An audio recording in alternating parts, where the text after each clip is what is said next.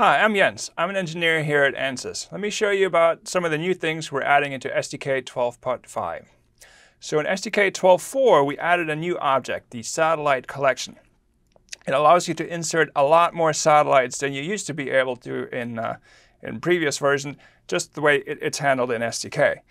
So you can load the satellites from a database, as I did in this example here. This is the entire catalog, which you wouldn't be able to load in from STK in regular STK objects, in satellite objects.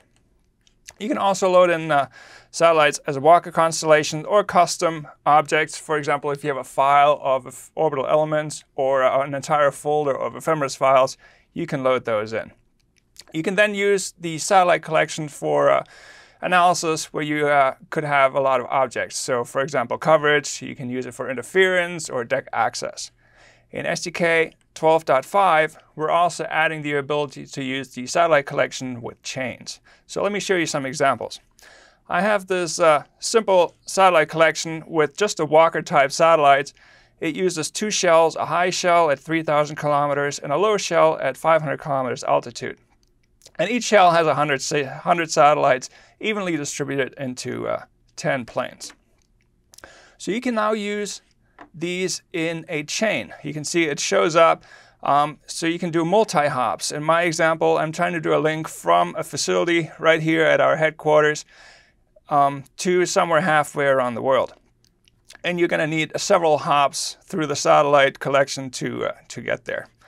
So you can either do, in this case, from any satellite to any satellite to any satellite to multiple hops and get there. Or if you have something a little more complex, maybe you have to upload and download data from the ground via the low satellite constellation and then go halfway around the world via the high satellite. So you can do that easily in chain. So you can do from the facility to the low constellation.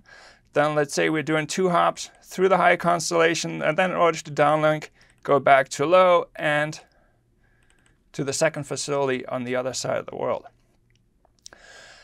So there's limitations to how complex you can do this in the GUI. It's just, there's only each plane, each satellites, but you may have more complicated routing logics than you can specify in the GUI. So in STK 12.5, we will also add a routing file where you can specify your logic as complex as it may be.